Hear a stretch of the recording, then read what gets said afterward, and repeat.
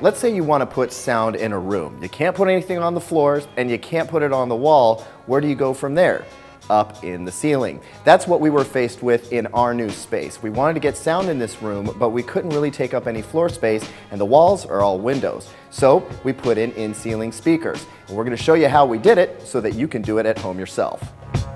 We built this gorgeous kitchen and dining room space, but it's filled with glass and concrete. That's kind of an acoustic challenge. So rather than put a bunch of speakers in here that's just going to make a wash of sound, we decided to go with 2 well-placed in-ceiling speakers. Step 1 is to get your wiring in place. Now you can either do that yourself, but that's another do-it-yourself video, or you can call a low voltage installer like we did. They put the wires in place and terminated them at the wall with this really gorgeous wall outlet with banana terminals. Now let's talk tools. You're going to need a stud finder, pencil, tape measure, drywall saw, screwdriver or power driver, and a wire hanger. Next, you'll need some speakers. We went with the Golden Ear HTR 7000, easily one of the best sounding in-ceiling speakers we've heard. They go for about $500 each. They've got a 7-inch driver, this high velocity folded ribbon tweeter. You'll notice that driver is actually aimed out into the room. That's a big part of why it sounds so good. These ripples here are diffraction control, so it actually controls how the sound is dispersed in the room. And that's why we're able to get a really big, well-centered sound out of an in-ceiling speaker. On the business end, we've got these automatic self-locking dog ears. You just turn a screw, they pop into place and clamp against the drywall. Then there's these heavy-duty gold-plated spring clip terminals for your speaker wires. And then out of the box, besides the speaker itself, you're going to find a cardboard cutting template along with a really snappy magnetic speaker grill that virtually disappears when you put it on the speaker. Now when it comes to speaker placement, it's all about symmetry and geometry. If you're putting speakers in the front of the room, you want to orient them around your display or your projector. And you want the speakers to be about as far apart from each other as you are going to be from them. And of course, if you're putting a center channel in, located in the center.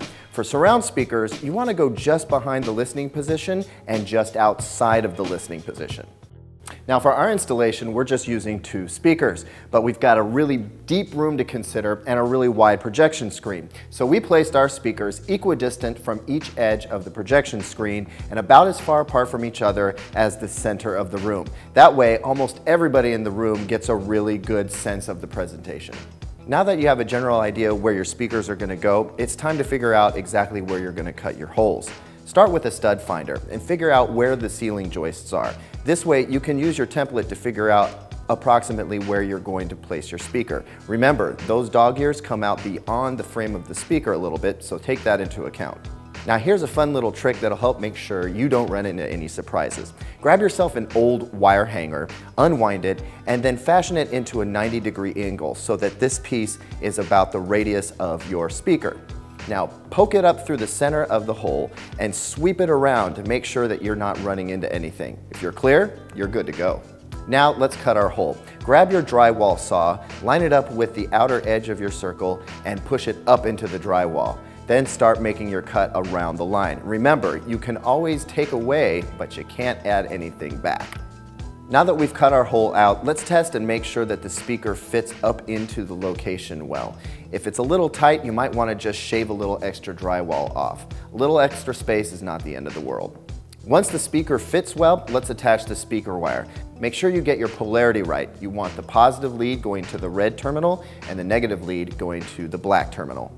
Now we're ready to put the speaker in. But if you have a speaker like ours that's somewhat directional, let's think about how you're going to aim the speaker. Think about towing the speaker in so that it's aimed towards the center of the room like we have here. With the speaker in place, all you've got to do is turn the screws. We're using a drill to make the process a little bit faster, but a screwdriver will do just fine. Be careful not to over tighten though. You don't want to bend the frame of the speaker.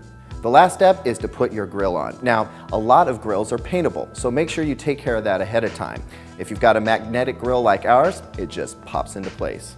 That's it, your speakers are in. You just want to wire them up to your AV receiver or stereo amplifier and start enjoying the music. If you want to know more about how to set up your speaker system, come back to Digital Trends for more how-to installation videos.